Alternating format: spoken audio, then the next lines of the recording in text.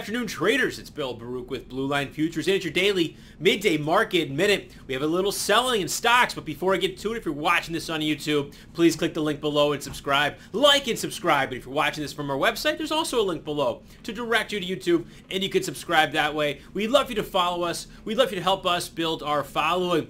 Yes, we're seeing a little bit of weakness here, carried from last week into the equity market. The S&P is now decisively below 40.50. Broke below there, early this morning. It was trying to battle on the opening bell, barely, and then the selling really kicked in. NASDAQ and the S&P are testing big levels of support. Now everybody knows 4,000 to 40.10 in the S&P and about 12,055 to 12,150 in the NASDAQ. Those are big levels of support, but really what we're watching is what's below there, and that's all highlighted on the Morning Express, so go check it out. Those levels are on there from this morning. 40.50 was a big one because there was a lot of options that were sitting there that expired at the end of last week. There was also a retracement. There was the low from post-Fed. The number of indicators all aligned there. So now that the options expiration, we get decisive break below there. The question is this going to be sort of a December-like selling where we really kind of see several big days? We'll have to wait and see. What matters is today's close, 4,000. Do we decisively get below there on a closing basis? And I would imagine if so, then we go see our next levels, that rare major 4-star support, that next one I've highlighted on the Morning Express. So go check it out. Just shifting gears though, what really started driving this morning, Walmart lower, Home Depot's lower, cautioned on the economy. There's still Nvidia that reports after the bell tomorrow.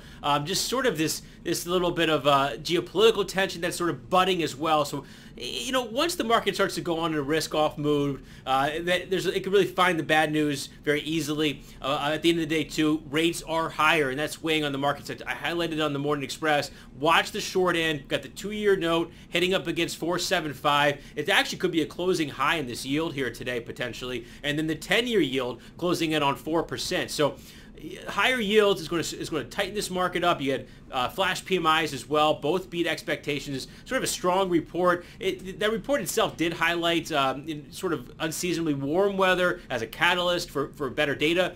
But at the same time, if the data is better, that's really what matters right now. The Fed could become more hawkish, and we're seeing the odds of a 50 basis point hike in the March meeting decisively above that 20% probability now. A lot's going to develop here this week. It's not a big full economic calendar, though. We get the minutes on Wednesday. We have another look at quarter 4 GDP, and we got the Fed's preferred inflation indicator, the core PCE index, on Friday. But really, it's going to be what type of fresh Fed speak do we hear as the week unfolds. So stand by. Now let's move on. Let's switch gears to crude oil. It's really sort of battling as this March contract is falling off. $75 to $76, got a number of levels highlighted in there. Same way, you got a lot of resistance up there by 78.5 to 78.80 or so. So we're in this range. Got to really break on either way of it. I'm watching copper very closely. Copper held $4 last week, ripped higher by more than 10 cents here today, out above 420. Really exuding, just sort of the China reopening and some positive economic momentum that we're seeing in the data as well from there. But if copper rolls over, I would imagine we might see some weakness kind of carry into what crude hasn't been able to carry down. So keep an close eye on that. API data not after the bell today, it's after the bell tomorrow. I'm really watching this week's EIA data. It showed lukewarm demand, big builds last week. If we see something like that again, I don't think this market can withstand that. We could be at $70 very quickly. So watch that, though we have a number of big support levels highlighted on the Morning Express. They're there. Check them out. And then let's finish off here with the metals.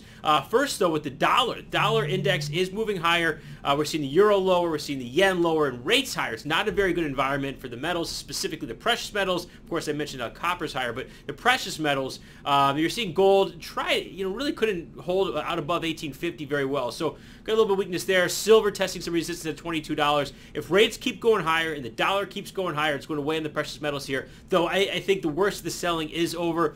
You never really want to catch a falling knife, but there was a little bit of a spinning bottom, spinning top sort of price action on Friday. We kind of struggling to get the follow through here today with that dollar strength. So be cautious here if that dollar continues higher. And our team's here to help, so don't hesitate to reach out. 312-278-0500. Remember, futures trading involves substantial risk of loss and is not suitable for all investors.